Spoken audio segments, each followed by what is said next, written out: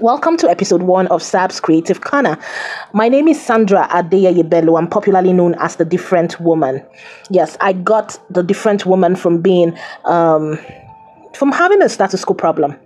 Yes, because I have shared my story a couple of times on here and how I always ask the question why, because I want to know, and I believe that change is part of our lives. We cannot run away from change. We cannot avoid change. And that's one thing I embrace in my life particularly. And that's one thing I am so happy about. This is the beginning of something so beautiful because it's taken a while to come here. It's taken a while to get here. It's taken a while to be here today. And I'm so happy that we get to do this. We get to see today. The 6th of June 2023. And yes, I'm opening SAB'S Creative Corner. I am a media practitioner. I am a writer. I am a creative. I do a lot of audiovisual productions. And yes, this is SAB'S Creative Corner, where I'm looking to grow a community of people, creators and investors alike. A global hub where creators can share, creators can communicate, creators can showcase themselves, while investors can come on here, enjoy some beautiful artworks, and also hire creators to do their jobs. Yes, I studied theater arts and mass communication in school, and I've gone on to write a couple of books. I've gone on to produce some films and different content, talk shows, podcasts, and so on.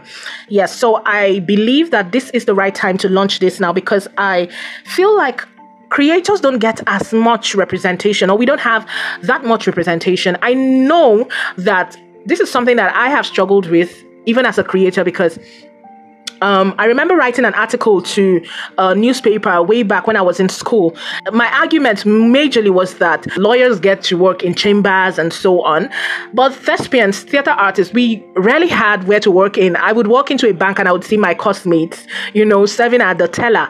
A lot of these things made me question a lot. I don't think I would just pick up a lab coat today and go into a hospital and start to give, medication or prescriptions to anyone. It's not possible. I can't do that. But hey, I've noticed that in the art industry, in the media industry, in the entertainment industry, anyone can just wake up and say, hey, I have a talent, and yeah, they're good to go. The moment no one asks you about your qualification, no one cares about your qualification, right? So that's one of the challenges I noticed, I saw early, while studying theater arts in school. The fact that several years ago, I had the same worries like I still do today. The respect, the representation of content creators, of artists, of the artist. Can I be an artist and be respected? Can I be an artist and be taken seriously? Can I be an artist and be paid my dues? Yes, what I am doing is not just fun. I am passionate about it. Yes, I enjoy doing it. I make it look easy, but hey, I am trained to do it. I am trained to do it. And yes, I deserve to be paid because I go to the same marketplace like everyone else. I have bills to pay. So yes, please pay me my dues. That is, and has always been my argument for the creator.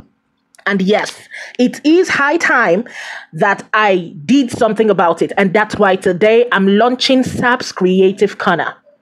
So, if you are not yet aware, if you don't know yet, SAB is my initial. My name is Sandra Adeyeyebelu, and that's, if you pick out the first letters of each name, it translates to SAB. So yes, this is my creative corner where we're going to be doing a lot of brainstorming, a lot of conversations, a lot of fundraising, pitch festivals, tutorials, anything at all that concerns the creator.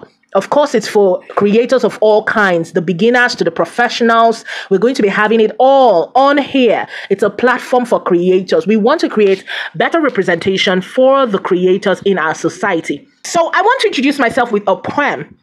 What would I be if I don't show you a bit of what I do, right? I am a storyteller, and like I said in my introduction, I already have a couple of books written, films that I've done, podcasts, talk shows, and so on. But hey, there is a poem that is so dear to me. I wrote this a couple of years ago, and I want to share this poem with you because it carries a deep sense of belonging for me as my father's daughter, as an African girl. Yes, being born and raised as an African girl. The title of this poem is called I Am My Father's Daughter. I am my father's daughter. This poem was exhibited in 2018 at the E Pluribus Unum Art Festival. And right now it's part of a collection of poems that I have done called Woman. So here it goes. People tell me I look like my mother. Is it because she's pretty and looks like her mother? Gentle and womanly, in total sync with the society. I have always been a fighter, not a mirror of her. Oh, not the image you had in mind. Of course, the plan was to make me customary for the society. Yet, when father died, the society, the customs never stood up for me. They chewed me up, spat me out like a bitter pill, and tried to wipe me off like a wasted spill. People tell me to read with caution. Oh, because one day I'll become a man's portion. The school I was enrolled was a place to make love potions. They tell me to stay down because the top is not an option. That's how I saw women live in this region, wholly without vision. This is unquestionably not for me, I thought to myself. How can I be forced to be a woman before I even become a girl? People tell me to bow my head and pray. Take it to God every Sunday, I hear them say. Before my eyes, I saw rape, abuse, utmost pain, attempted suicide, tears and fright, all on display. These pills were hard to swallow, yet I stayed on, like a prey. They screamed at me, girl, give in. You will still bend someday. I heard severally, go get your father to protect you. For my choices, I was broken and subjected to pain. I was given chances to negotiate my principles. I stayed the course even though I was maimed. Why? Because I was never promised a puff. Bumpy Humpy has always been my journey's song. I have almost seen it all. What more could make it extra rough? The world gives way for the tough, said a friend to me once. So here I stand to introduce me. I am Labake, Tosin, Timi, or Sandra simply.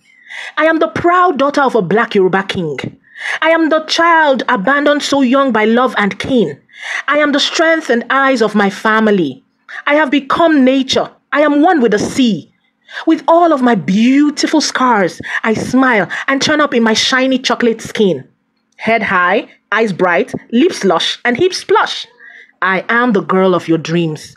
Like a dress, I wear the sun and the stars. I am nemesis laced with splendor and tricks. I am a warrior, artist, and a fragile being. I am a baby, tomboy, woman, wife, or lady.